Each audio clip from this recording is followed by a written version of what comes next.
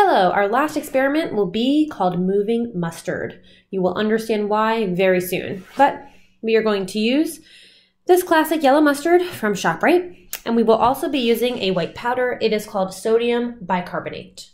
So the way that I will do this is put some mustard, nice, into my beaker.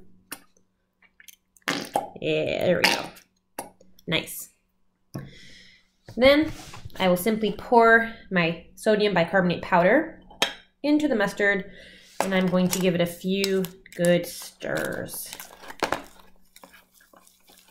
And now we stand back and watch. Whoa.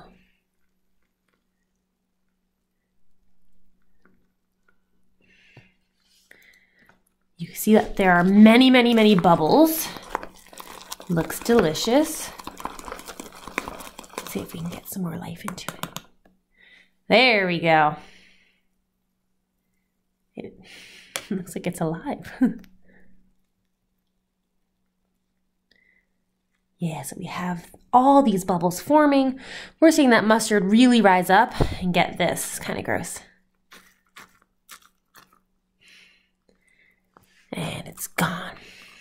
So we can very much tell that a gas was produced because when I pushed down, it basically just collapsed.